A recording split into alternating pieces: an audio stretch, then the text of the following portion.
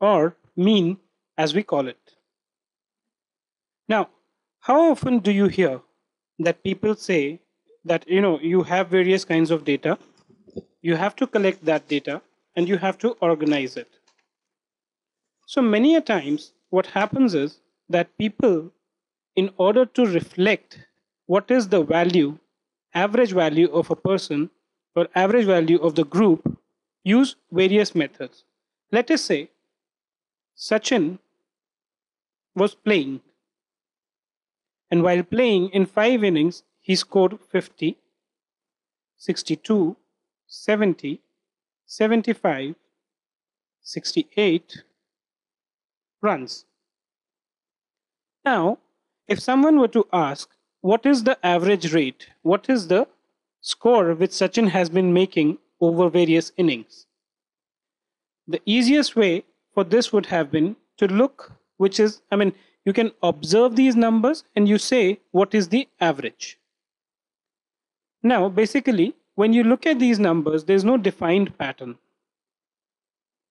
So if suppose someone were to ask what is the kind of score that Sachin is making over various innings, you don't have an answer because these numbers are a bit scattered, even though these are in lines, but they are a bit scattered. So to get an answer to that question, you have something called average. So basically we calculate what is the average score that a person has been making.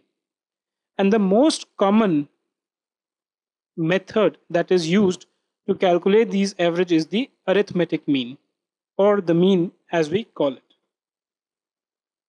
Now suppose I have to understand what do you mean by arithmetic mean or the average.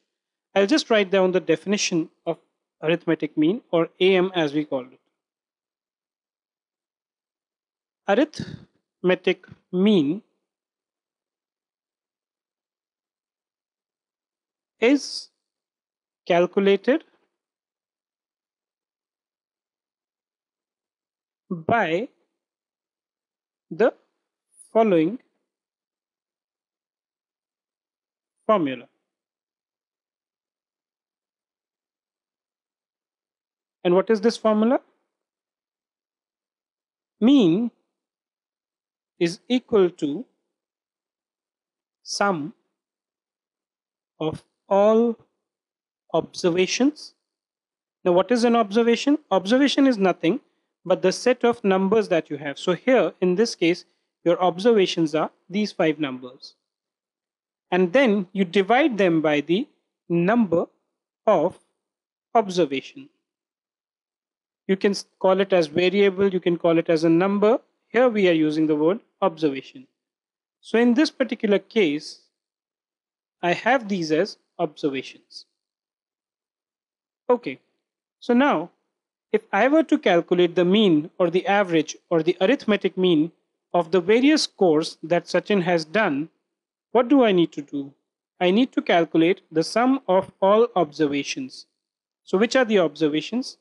I have 50, I have 62, I have 70, I have 75, and I have 68.